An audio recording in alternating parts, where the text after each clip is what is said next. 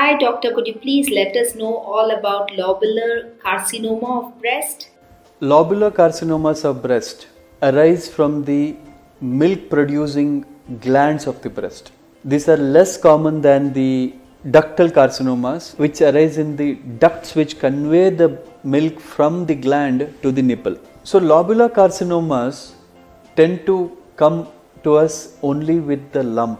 This is because the conventional mammography and the ultrasound which we do fail to pick up the lobular carcinomas very commonly. This is because of the nature of the disease itself.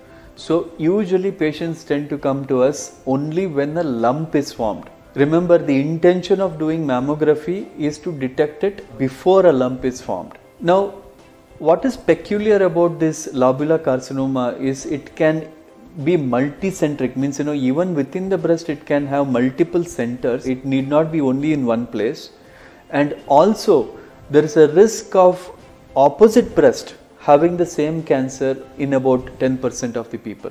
So these are very aggressive and multicentric cancers. So these types of cancers also can run in families. We do a test called E-cadherin test for this to check whether the people are susceptible to this type of cancer. So in lobular carcinoma, we generally don't tend to offer a breast conservation surgery. We want to use the mastectomy approach here, especially because of their multicentricity.